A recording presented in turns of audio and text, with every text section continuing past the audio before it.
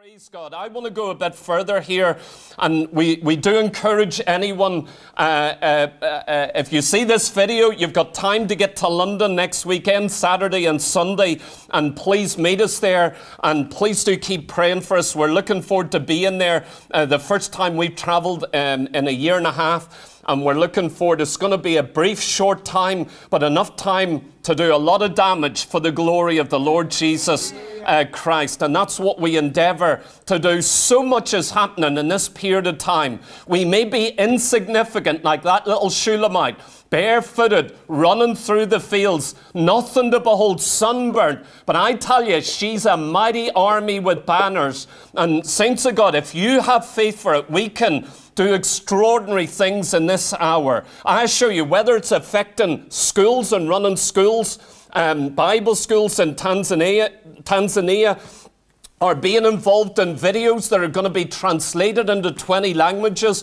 whatever it is, saints of God, we are in a very important hour in this time. Will you please turn with me to Revelation chapter 1? I've finally got a series title for these past 3 messages that I've done, and I'm going to preach the 4th message here this morning.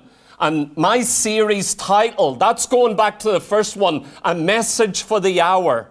Then where have all the churches gone? And then thirdly, where have all the shepherds gone? Well, my message here this morning is the same name as the title for all of these messages. And sometimes you don't know what to call a thing. It's a bit like a baby. Per Hannah and Soph there, you've got a baby growing within the womb. It's real, it's alive, it's coming whether you want it or not. But I assure you, you're not sure what to call it. You're praying, you're saying, what do I call this? Well, sometimes I get a series like that. It's living, it's fighting, it's kicking. It's very much coming out, I can assure you. But what will we call this baby? Well, here it is this morning. I'm calling the series and the message title this morning, The 21st Century Church. Reading from Revelation chapter 1 and verse 10 through to the end of the chapter. Revelation chapter 1 and verse 10. I was in the Spirit on the Lord's day, and heard behind me a great voice in a trumpet, saying, I am Alpha and Omega, the first and the last. And what thou seest, write in a book, and send it unto the 7 churches which are in Asia, unto Ephesus, unto Smyrna, unto Pergamos, unto Thyatira, unto Sardis, unto Philadelphia, and unto Laodicea. And I turned to see the voice that spake with me. And being turned, I saw 7 golden candlesticks. And in the midst of the 7 candlesticks, one like unto the Son of Man, clothed with a garment down to the foot, and girt about the paps with a golden girdle. His head and his hair were white like wool, as white as snow, and his eyes were as a flame of fire, and his feet like unto fine brass, as if they burned in a furnace. And his voice is the sound of many waters. And he had in his right hand 7 stars. And out of his mouth went the sharp 2-edged sword. And in his countenance was as the sun shineth in his strength. And when I saw him, I fell at his feet as dead. And he laid his right hand upon me, saying unto me, Fear not, I am the first and the last. I am he that liveth and was dead. And behold, I am alive for evermore. And behold, I, and amen, and have the keys of hell and death. Write the things which thou hast seen, and the things which are, and the things which shall be hereafter. The mystery of the 7 stars which thou sawest in my right hand, and the 7 golden candlesticks. The 7 stars are the angels of the 7 churches, and the 7 candlesticks which thou sawest are the 7 churches. Let's pray here this morning for the Word of God as we just turn our hearts towards the Lord, looking for Him to speak to us in a very real way here this morning. Father, I do thank you for the Word of God.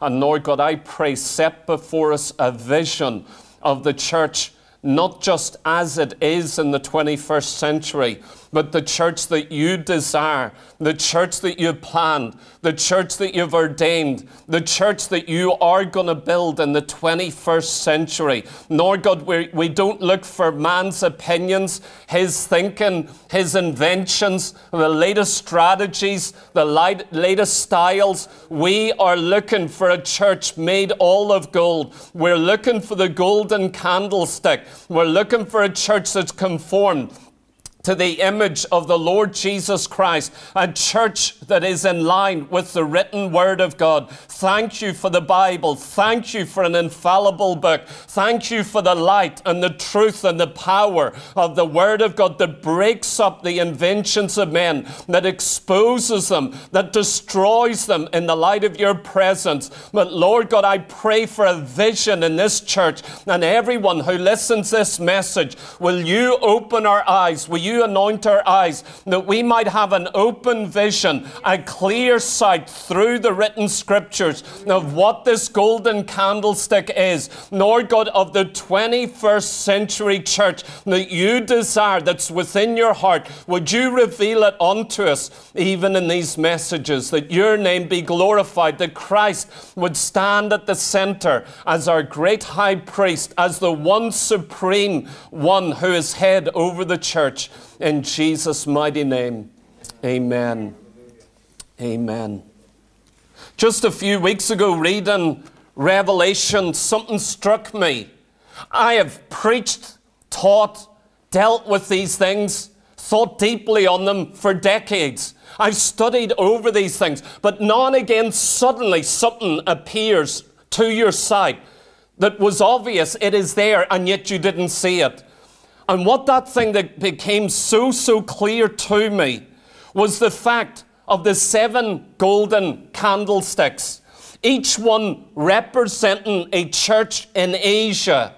And this is the thought that I had as I bring you to this message. The 7th church is the church of the Laodiceans. All the churches, the 6 previous ones, are the church in Ephesus, or of Ephesus, or of Philadelphia. But when you come to the Laodiceans, it's the church of the Laodiceans. Now listen to me. Of the 7 churches, they're all distinct. 5 of them are called to repentance. 2 of them are outstanding. Philadelphia, the church of love. And Sardis, the persecuted church. They are outstanding churches. And yet to each one of these 7 churches, God gives the same vision. He gives the same symbol. No matter what problems are there, what heresies, what false teachers, what issues that he needs to deal with, how far they've fallen away, or how close they are to God's design and pattern. It didn't matter. God gave the same vision. It was the symbol of the golden candlestick. The golden candlestick was the symbol of the church of Ephesus. It was the symbol of the church at Philadelphia. It was the church, and listen to this is shocking. The golden candlestick made all of gold was the symbol to represent the church at Laodicea, or the church of the Laodiceans. That church at Laodicea had departed so far from God's plan and purpose. It was so far removed from the written scriptures, from apostolic doctrine, from the reality of who Christ is. Christ was on the outside of that church, knocking on the door, trying to get into it. And in fact, his message is there any individual in there who hears my voice and desires to sup with me? Is there even one in Laodicea? Is there anyone in there? What a shocking thing to think, that God didn't give a different symbol for Laodicea, but it was the same golden candlestick. In other words, no matter what the church looks like in any generation or in any city, God's symbol for that church, God's message for that church, how he looks at that church and what he desires for that church is exactly the same all through the ages, all through the culture, all through time. It doesn't matter about local culture. God has one vision of what the church is to be. Doesn't matter whether it's Ephesus or Laodicea. Doesn't matter if there's heretics in there, or if it's a pure persecuted church. It doesn't matter. The vision is exactly the same. It's the golden candlestick. Look at the very last sentence of Revelation chapter 1 and verse 20, where we read here this morning. It says, the 7 candlesticks which thou sawest are the 7 churches. That's my text for this entire message. Now I'm going to expound on that and explain it all the way from Exodus all through to Revelation to explain what it actually means. That God holds up a vision of the golden candlestick to the church of the 21st century. My message, the 21st century church. I'm not just talking about how it is. I'm not talking about what it's become. I'm not talking about the errors and the troubles and the movements and the loss of local churches or the loss of real preachers. I'm not dealing with that. I want to bring you right back in this message that there is a divine plan for the church of the 21st century. And I know what it is. I know what the Spirit of God is saying to the church of this hour. I know what God's desire is.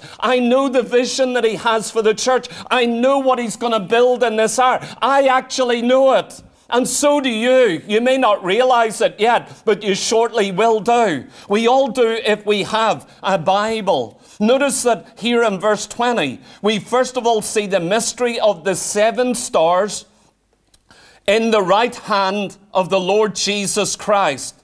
The 7 stars are actually explained to be 7 angels.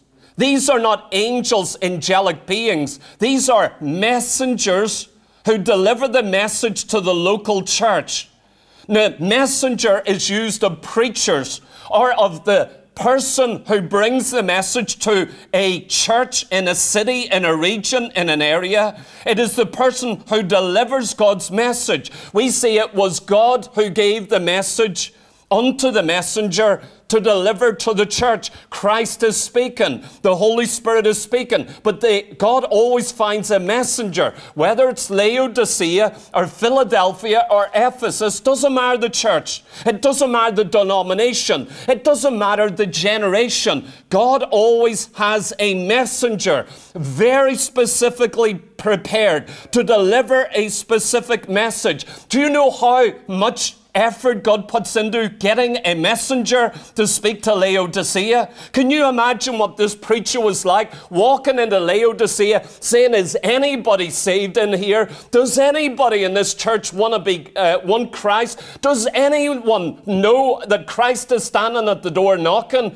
Can you imagine being the messenger who delivers that message to a lukewarm, cold, proud, arrogant people who say, we're rich, we don't have need of anything, I'm absolutely fine, and you're the preacher commissioned by God, prepared by God? And so we see that the 7 stars are preachers who deliver a letter, a message, a specific message to every church in that place in a unique fashion. We see that the churches are represented by a candlestick. Doesn't matter their condition. In prophecy or vision, according to how Christ looks at it, he sees a golden candlestick. Can I tell you the symbol of this church here, LCC, is a golden candlestick. It's not what you are maybe at the minute. It's maybe not what we shall become.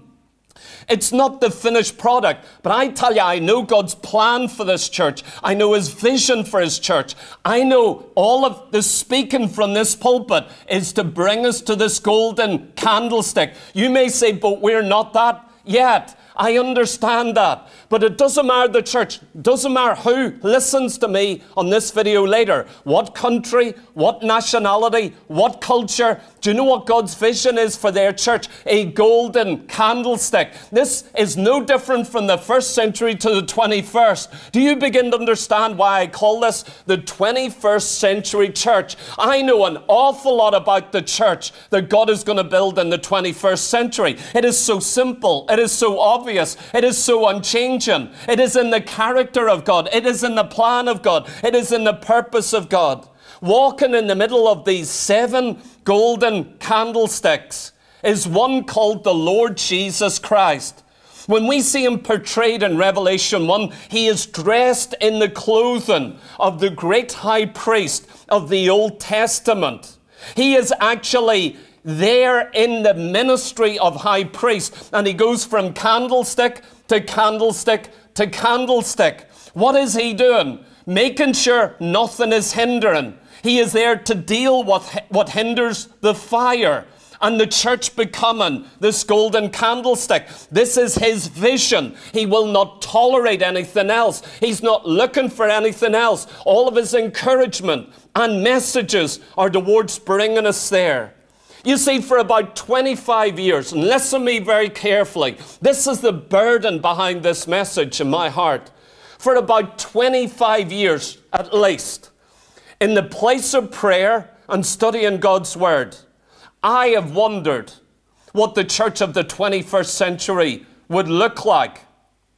You see, in every century, from the 1st through to the 21st, every century, there are unique features of the church of that century.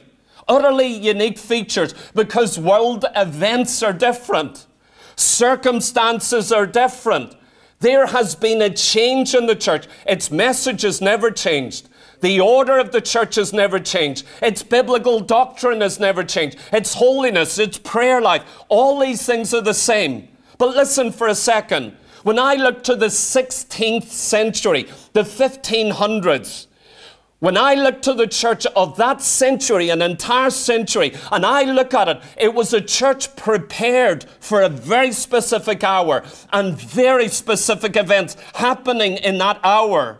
It was the church of the Reformation, breaking out in Germany, in France, in Scotland, in many other nations of the world. Entire nations were turned upside down. National churches were birthed out of Catholicism.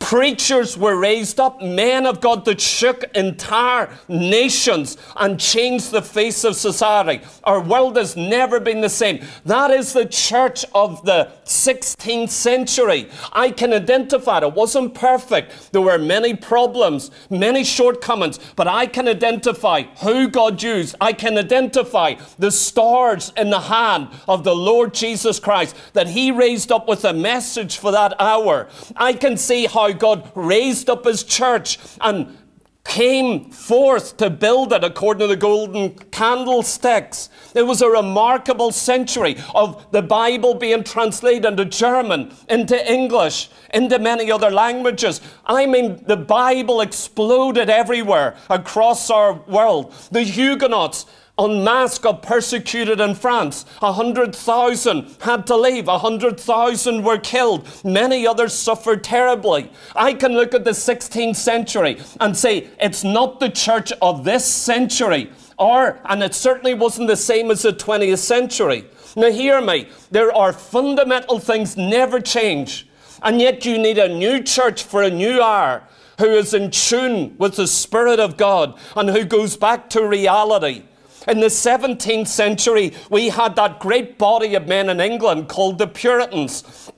They were preachers, they were writers, they were great expositors of the scriptures. I love the Puritans. They were men of God who brought fire on the earth. We don't hear much about this. They could bring fire in churches. They could bring evangelism to societies, to towns, to villages. They'd done a remarkable work. In that same 17th century, there were the Scottish Covenanters, where prophets arose in the midst of the church. Men like George Wishart, who trained John Knox, or his grandson called John Welsh, who was a prophet of God, or Peden the prophet, old Alexander Peden. There were prophets raised up in that church. They were Presbyterians, good old-fashioned Presbyterians. Some people say they don't believe in prophets today. You need to go back and read Presbyterian history. I want to assure you, that century as well, revivals came, sometimes in fields with 30, 40, 50,000 gathered in a field, persecuted, driven from town to town.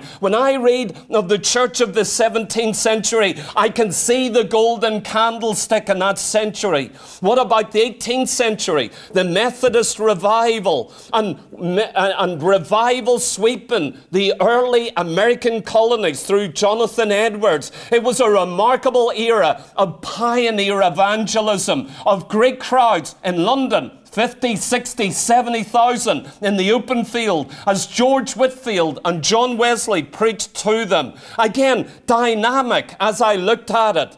Century by century, you can trace the real church. They had unique callings, unique features, certain things that they restored. From the 16th century, they restored justification by faith. In the 18th century, they restored holiness of life. And then over into the 19th century, it was a century of missionary expansion, taking the gospel where it was not, going into Africa, into Asia, into South America. William Carey, David Livingstone, and hundreds of others, many of them died. They arrived there and died. They got killed by the local natives, and yet it was the beginning of a massive missionary movement that was going to change the world. In that century, there was a return to the biblical order of the local church and moving away from tradition.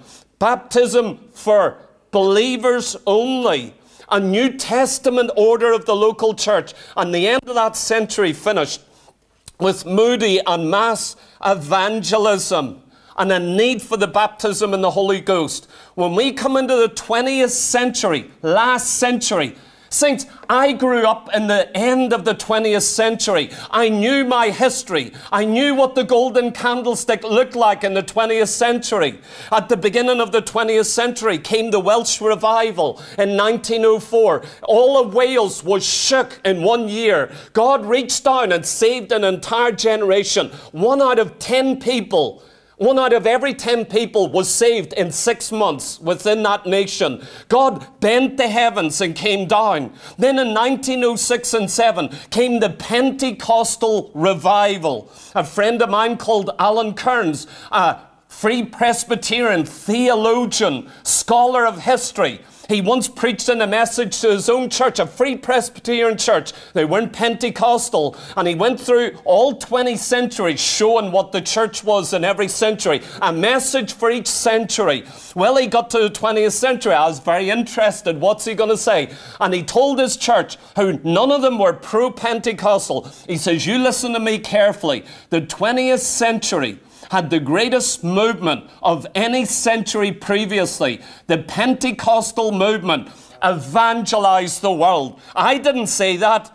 It was a Free Presbyterian, a fundamentalist Free Presbyterian who said that. With the Pentecostal revival came the restoration of the 9 gifts, the 5 ministries, and worldwide evangelism. All of South America was changed. Africa was invaded. Asia was turned upside down. Saints, I'm telling you of what happened in every single century. Over the past 25 years, as we approach the year 2000, I said, as I look at Bible prophecy and the hour we live in, I believe the church of the 21st century will not look exactly like the one of the 20th century. Oh, I look through all the centuries. I love them all. I love the Puritans and the Reformers and the Pentecostals. I love the Methodists. I love them all. You know, if all my books on my shelf came alive, the authors, there'd be a mighty war in my library, in my study. Man, I'd be standing there trying to keep them apart. But I love them all. Paul is mine. Peter is mine. Apollos is mine. I love all of the preachers, all of the great moves of God. I don't care whether a man's a Baptist, a Pentecostal, whether he's something we don't even understand. But if they're real biblical Christianities, I love that. Saints of God, I'm bringing you to the 21st century church. It's like having a baby, like I said with Hannah and Soph. There's a baby forming. You get the scan. You feel it. It punches. It moves around. Your body begins to change around it. You go, this is a real baby that's going to come forth. But I don't know what what eye color is it going to be? A baby is a baby is a baby. It'll have 2 eyes. It'll have 2 ears, it'll have a mouth, it'll speak, it'll walk, it'll grow, it'll dirty its nappies. Be assured, just you wait, you pair. All of these things are going to happen. But you go, what hair color? What are the eyes going to be like? What's the personality like? A man is a man is a man, or a woman is a woman. There's nothing unique about that. You used to before the 21st century, be able to identify a woman and a man. It was very easy. Now they're trying to change all of that.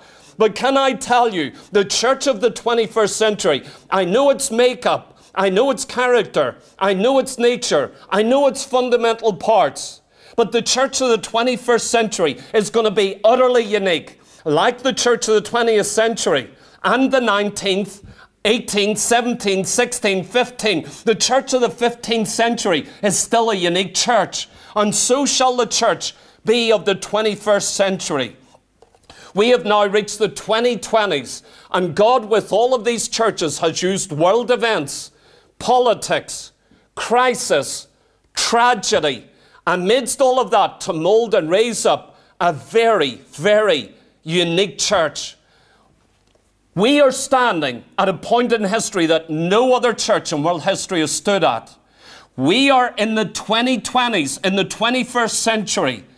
Politics is changing, heading for a world government. Technology is joining computers to men. It has never happened in world history before. It is the surveillance state.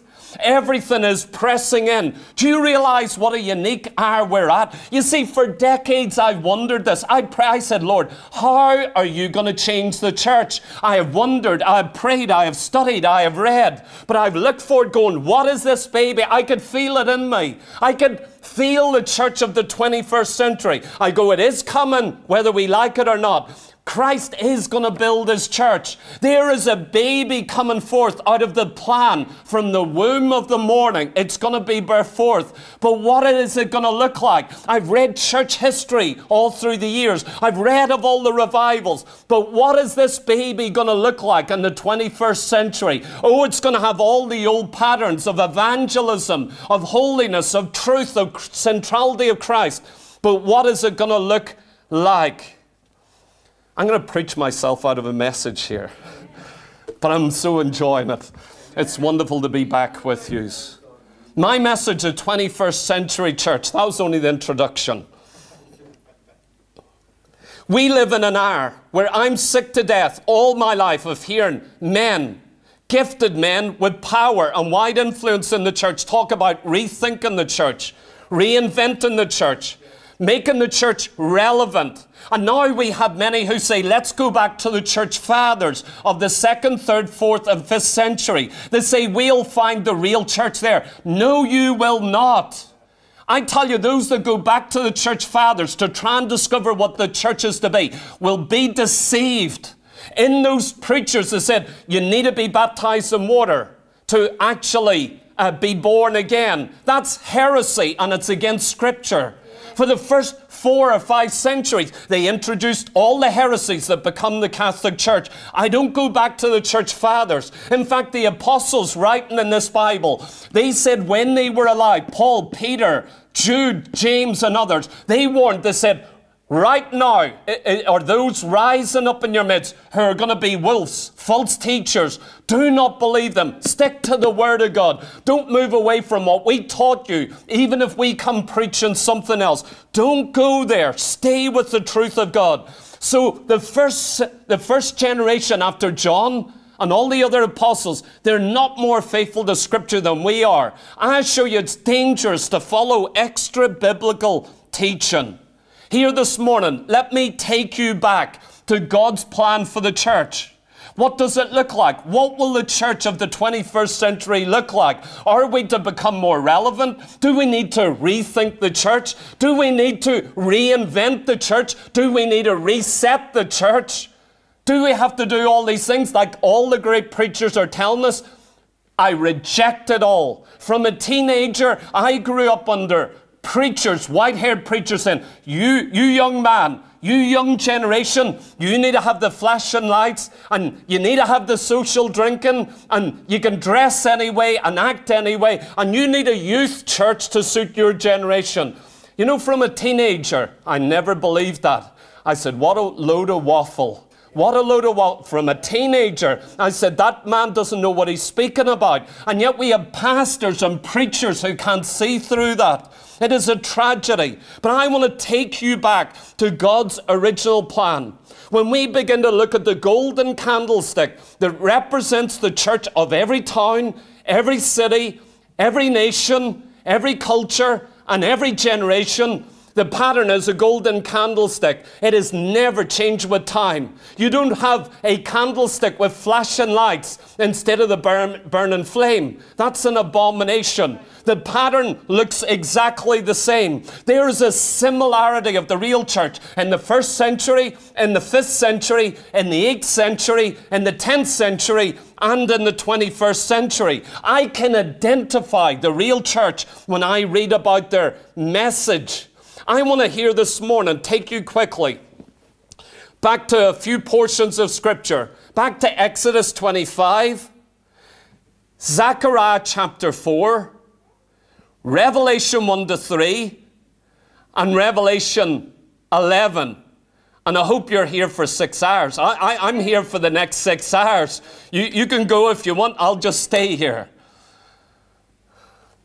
So good to be in God's house. First of all, let me take you to Exodus 25. And listen, the origin of God's thought on the candlestick. When you read in Revelation chapter 1 verse 20 that the 7 candlesticks which thou sawest are the 7 churches, it takes you immediately back into the Old Testament. You cannot understand this if you don't go to Exodus 25 or Zechariah 4. You cannot understand it. You will not understand what is being said here. But when you go back to Exodus 25, we see the beginning, the plan, the purpose of the golden candlestick, the lampstand, the 7 lampstands with its 7 flames, all made out of gold. You see the origin of God's thought. He actually put this in here in Exodus 25, knowing he was going to have a church, that this would be the symbol of the church in every city, in every nation, and in every generation. God's plan doesn't change. Here for a moment, let me just explain the origin of God's thought on the candlestick. In Exodus 25, 31 to 39, you have the beginning, God's purpose in the candlestick. It says there, first of all, thou shalt make it. Speaking to God's people. We are involved with it. It's God's plan, God's purpose. He is the builder of his church. But you in this golden candlestick, in every generation, we're caught up in making it. You're responsible. You know, here in this church, LCC, week to week, you are responsible for making that golden candlestick. God doesn't do a miracle and give us that golden candlestick. He shows us a vision and said, this is my plan. This is my purpose. I want you to make it. I want you to put it here. I don't care how impossible it is. I don't care about money. I don't care about numbers. This is my only plan. I want you to make it. Saints, let me tell you what God's plan for the church here in Limerick is. It is a golden candlestick. We read right at the beginning, it was made out of pure gold. There was nothing else in it. It was absolutely gold. When the Bible says the golden candlestick's made of gold, it means it's all of God. There's nothing man-made. There's nothing impure. There's nothing that is not the Lord Jesus Christ.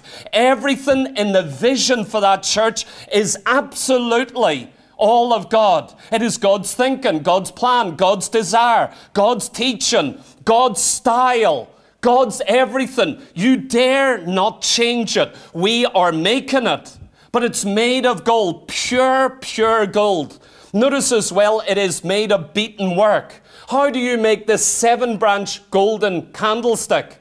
They didn't make the branches separately. It's all made out of one piece of gold. The entire thing, top to bottom, inside out. The entire thing is gold. No wood within it. What does that mean that it was beaten?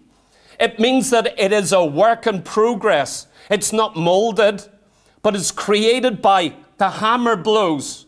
In other words, it gets beaten. It gets put in the fire. If you're going to have a church that's a golden candlestick, it's going to be out of fire. The fire of God. The fire of trials. The fire that God allows to bring. And then the hammer blow comes. Have you ever felt it? Have you felt the church being hammered into shape? We go into churches today, they go, we tiptoe around. Don't mention sin. Don't mention repentance. Don't mention judgment. That's for some other church. We just want to make you feel good here. You don't hear the hammering of the blows. You don't see the fire. You don't see the smoke ascending in that church. But I tell you, if you ever find a real church, you have fire. You have the banging of the hammer, and that people know what they're caught up in. You know what? I'm not satisfied with you, Brother Soph. Sister Hannah, I am not satisfied with you. All of you, Margaret, I am not satisfied with you, and neither should you be with yourself. We live in an hour. People say, you're condemning me. God help me. None of us are able for this. I just want to become like Jesus. I'm not there yet, but I do want to shine. Oh, I want to be changed. I want to wake up in His likeness. But saints of God, there is a work in progression. We actually have to be caught up in this work of making a pure gold candlestick. That is the local church. You don't have any right to change that. I, as a preacher, have no right to come here and to preach a different vision for the church. Well, our mission statement is this. Our vision is different than your vision. We're a social program. This is our calling. I don't know what your personal calling as a church is, but we just feed the hungry. You won't find that in the Bible. You will not find that sort of thinking in the Bible. Well, we need to understand the Islamic mind. If we're going to evangelize the Muslim, you can't preach the same as you do here, Brother Keith. What a load of trash. We have destroyed the church. This golden candlestick cannot be a man-made thing.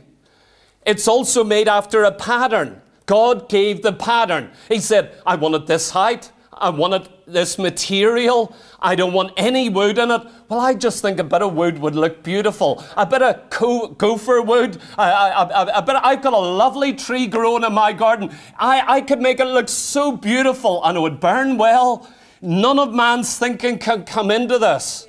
It's got to be after the pattern of God. Do you realize Moses was one of the greatest men of God who ever lived? And as we look at the man of God, he went up on the mount and God gave him a pattern, a written, clear vision of the tabernacle. I'll tell you what the brazen altar, the message of the cross is going to be. I'll tell you what that laver where you need to wash in the Word of God, what it's going to be like. I'll tell you what the Holy of Holies is going to look like. I'll tell you what the golden candlestick's going to go like. There's no room for opinions here. You know, I'm sick to death. And so are you. I'm sick of death that people come, I think you should do this. How long have you been here? Well, I've been at 2 meetings. I think you should do this. I think we should do that. I think we need to. Who are you? How many times you read your Bible? Do you know Churchill, the politician who led Britain through the Second World War? Do you know he read the entire Bible through at least 16 times? And that's why it comes out in his speeches. That's why he quotes scriptures when he stands up. That's why it's written in his books. I meet pastors who are meant to be building the golden candlestick, who say, I want to reinvent the church. How many times have you read your Bible and you're going to preach to me and deal with my soul? Sure, Churchill knew more about this than you do. The man like that meant business, and God knew that he wasn't born again. He wasn't a Christian. But I tell you, God sovereignly used him in the Second World War to hold back oppression and tyranny. I'm telling you about God's original thought for this golden candlestick. When you get to Revelation chapter 1 and 2 and 3, and you see that each church is represented by a golden candlestick, you need to go back to Exodus 25 and begin to understand it's not man's plan.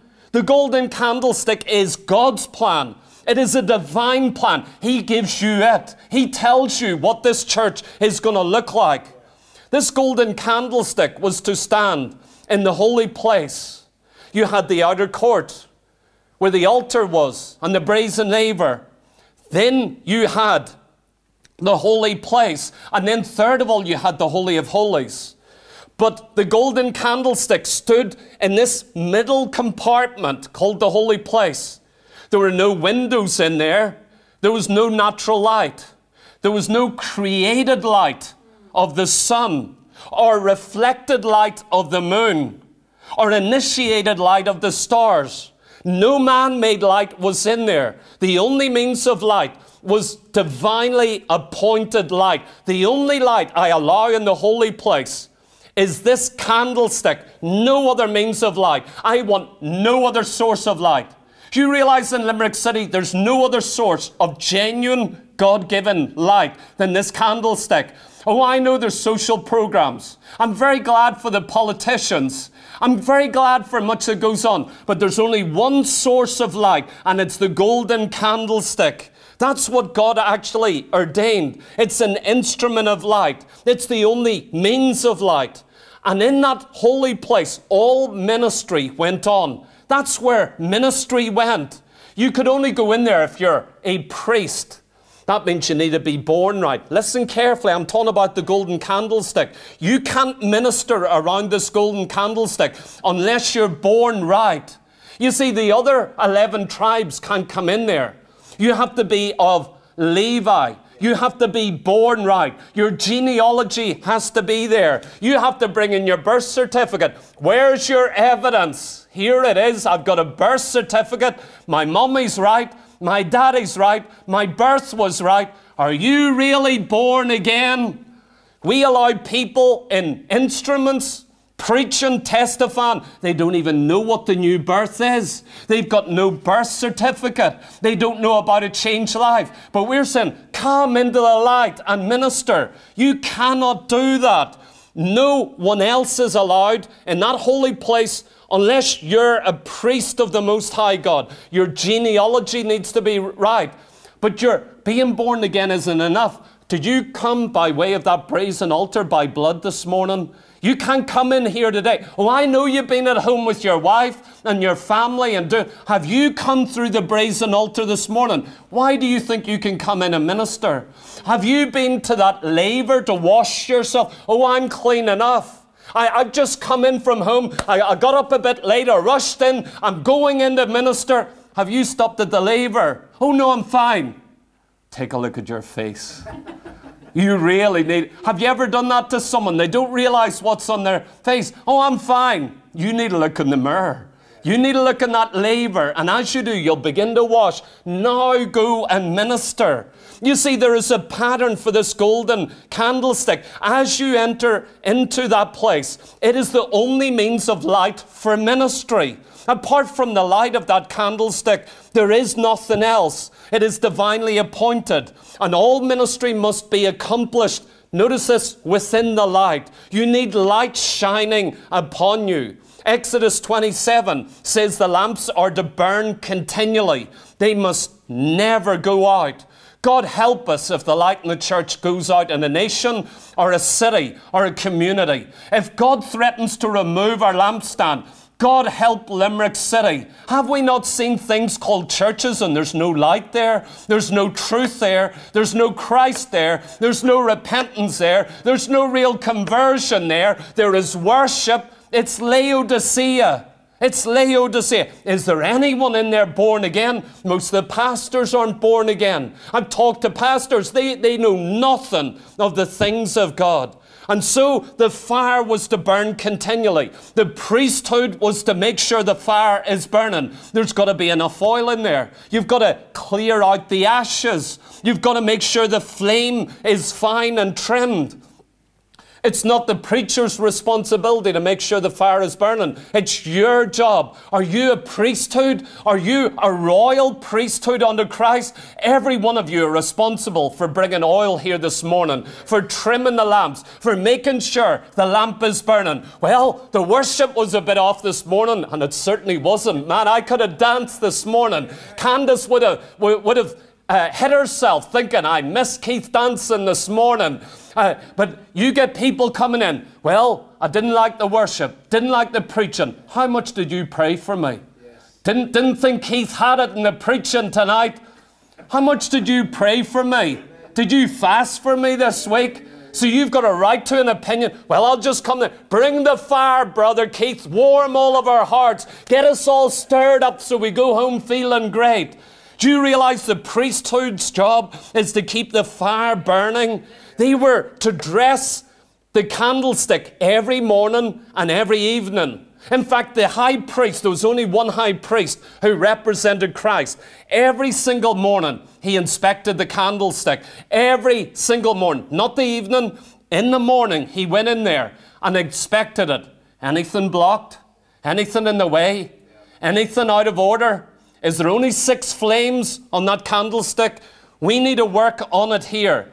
He began to trim the lamp, and also at night they refilled it with fuel.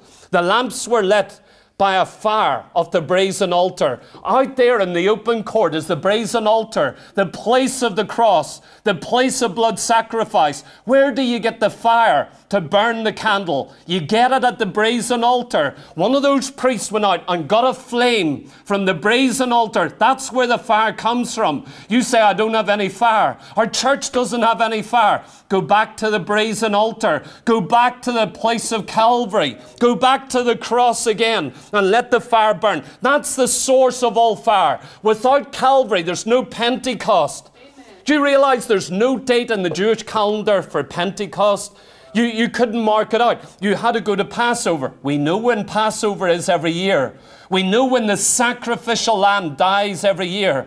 But we've got to measure. That's how you find Pentecost. That's why so few churches can find Pentecost, revival, a real move of the Holy Spirit in this hour. You know why? They don't go back to Calvary. They don't go back to the brazen altar. When you walk into that holy place, it's a room 30 feet long, 15 feet wide, and 15 feet high.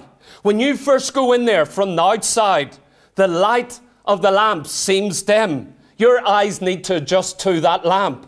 But it's real. It's the fire of God. This is the plan of God. You know what? Most of us out there in this world, you're so blinded with daylight, natural light, with the light that lights our whole world, that when you come into the presence of God, suddenly you go, it's black in here. No, your eyes need to adjust. There's a candlestick burning. You know, as you tarry there and spend time there, the light of the candle begins to grow brighter. No, it's your eyes changing. You know what? You need to acclimatize. Your vision needs to acclimatize. When you first go in there, all you see is a glow. But as you tarry there and watch and wait and adjust to the environment, you begin to see that beautiful golden candlestick. In fact, the flame illuminates it. The flame begins to show you it in clarity. Too many in the church, they can't see the golden candlestick. In that room, as you abide there, you also meet the sweet fragrance of burning incense. The entire room is smelling fragrant. You're seeing the burning light. Saints, this is the golden candlestick. This is the ministry of the local church that we enter in here. There is a way to approach God. As you enter into the holy place, to the right of you is the table of showbread, where the bread is laid out. That's Bible teaching. That's where you feed yourself. To your left is the golden candlestick giving you light to feed yourself, to come into the presence of God. That's where the light is. Directly in front of you, before the curtain that leads into the Holy of Holies, is the altar of incense. That's a place of prayer. Do you see how the Holy of Holies is dominated? As the light shines, it illuminates the place of the ministry of God's Word and illuminates the place of prayer. It's a very simple environment with the Word of God, prayer, and you've got the candlestick made of gold with light burning in the midst of it. Is this not so very, very simple? It is a very simple place to abide in the church. I am sick to death.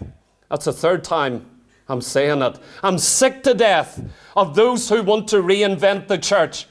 What are you going to reinvent it as? That's what worries me. You know, for decades I've listened to these men because I'm tired. I didn't like the church I'm living in. I didn't like the church I saw around me. So I went, any prophet, any preacher, any man of God, okay, tell me. Talk about simple church. Talk about an authentic church.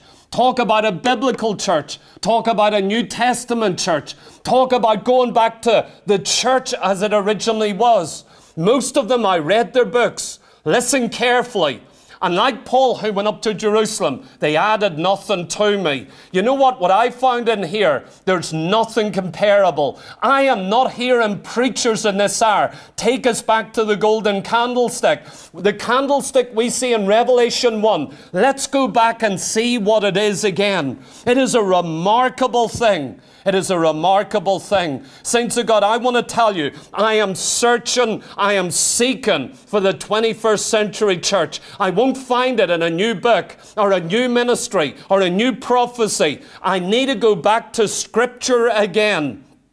And I need to begin to search for the 21st century church. You see, I've always looked for the saints. That's why right now I'm caught up in this. That's why I'm preaching the way I'm preaching. That's why certain doors are opening up in this hour. You know why? The church I've been looking for, praying for, saying, Lord, what's this baby going to look like? You know what? God answers the heart cry of individuals. There is a cry right across our world at the minute saying, I want a local church, not a big church, not financially superior, not a fancy building. I want real, genuine fellowship. I'm looking for the light of the candlestick. I'm looking for the fire. I'm looking for that fragrance of prayer. When you come into the holy place where that golden candlestick is, I'm in a real candlestick. When you really find the golden candlestick, there is the smell of prayer. I smelt it this morning. Oh, I was running late this morning. I walked into this building and I went, it wasn't physical, I didn't see it, but there is an incense cloud in this place. Oh, I know there's many missing because of sickness, but what I found here, I wouldn't have found at home. I didn't have it earlier today, but when I walked in here, I go, there's glory in the house. There's light in the house. There's the presence of Christ. Christ walks in the midst of the golden candlesticks. And you know what? He comes to investigate. Laodicea, he's coming to your door. Ephesus, he's coming to you with a message. Philadelphia, he sees how you love him. Sardis, he sees the suffering that you're going through. What is the church of the 21st century going to look like? What sort of church is it going to be? What is history going to write about the church of the 2020s? We are living in a decade when they're going to join computers to humankind. They want to put brain chips in humanity. They want to hitch every baby up to the internet. They're changing everything. They're taking control. Since that's going to produce a certain kind of church. I am excited in this hour because you know what? When you get to the Red Sea and all you have behind you is a cloud rising and all the chariot wheels and horses of Pharaoh, they're coming. This is a massive army at your back. Either side of you are hills and mountains. Before you is the Red Sea. What are you going to do? I believe God has deliberately brought the church of the 21st century to a Red Sea. And you know what? As we stand there, we go, it is transhumanism is coming up on those heels. One side of me is all of this medical tyranny trying to jab us all. At the other side of me is this political agenda that's changed our governments. And before us, we've got a sea of humanity that needs evangelized. What are you going to do in this hour? You know what I'm going to do? The crisis of this hour is going to make us the church one more time. You see, I believe this isn't the end of the church. I will build my church, and the gates of hell will not, cannot, shall not prevail. I'm prophesying to you, hell will not prevail against the church. I don't care what our enemies are or how small we are. I am looking for the golden candlestick. I'm going back to Exodus 25. And as you see, this is going to maybe go on to another part and another part. I've got an awful lot here to say to you. I haven't even begun with my pages of notes here, but I want you to hear this. I'm looking for the 21st century church. Will you make this journey with me? I'm tired of those for decades that played games with us. All I'm doing is going back and saying, I want what has always been the real church. I don't care about styles of worship or your clothes. I don't care about your titles or what sort of building you meet in. I don't care if you meet in a house, in a small group, or a mega building. I don't care. But what I do care is, who do you say the Lord Jesus Christ is? What rock are you building on? What vision are you seeking for the local church? And what are you doing to get there? It's going to be by prayer, through the preaching of the Word of God, that we're going to see that candlestick one more time. Will you stand with me here? Hallelujah. Praise you, Lord God. Oh, we bless you. We worship you. We exalt you. We magnify you.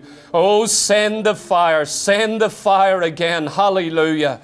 Oh my God, Father, we pray, oh God, right now for our world. We're in the 2020s and our world is absolutely changing. It'll never be the same again. And you've called us to be here. We're few, we're scattered across the world. We can hardly find a real church. But my God, I pray for all my friends who listen online, all those that are online right now this morning, all those that will listen later. My God, all who gather here in Limerick, Lord God, we're praying that you give us a divine vision, that we might turn to hear the voice speaking to us. And as we turn, that we'd behold a golden candlestick. And you saying, this is the church that I desire in this hour. Lord God, will you help us? Will you bless us? Will you envision us this morning? We are so longing to see the church that you're going to build in this hour.